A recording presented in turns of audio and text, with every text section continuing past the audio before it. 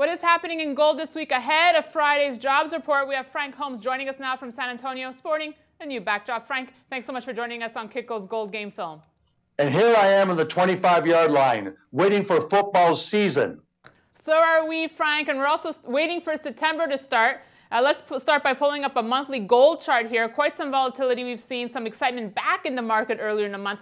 What should gold investors be focusing their attention on now? What's gold's biggest threat?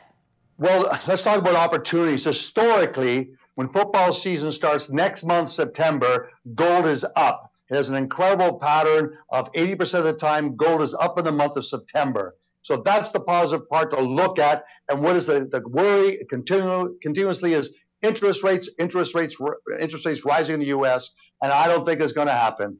Well, Frank, in your morning commentary, you talk about gold production and the potential for it to peak. What could this mean for the price of the metal?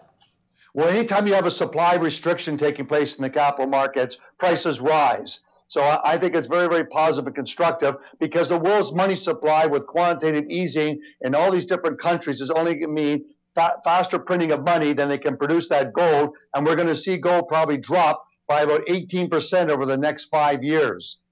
And Frank, talking off the record, you mentioned something interesting with regards to the mining space. We saw news of billionaire Carl Icahn betting on Freeport-McMoRan. Do you think it's time for investors to start looking at the mining sector again?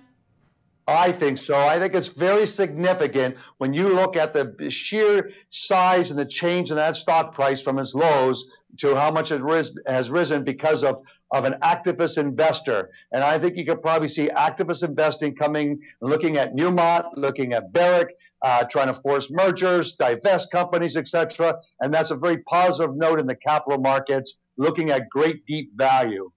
All right, Frank. So what's your touchdown pass going to be this week? You called at the beginning. It's Friday. It's jobs, jobs, jobs. All right, Frank. Thanks so much for joining us. We'll see you next week. Thank you, and wishing everyone a beautiful long weekend coming up. All right, and thanks for watching Gold Game Film. We have Keith Fitzgerald joining us next. Stay tuned.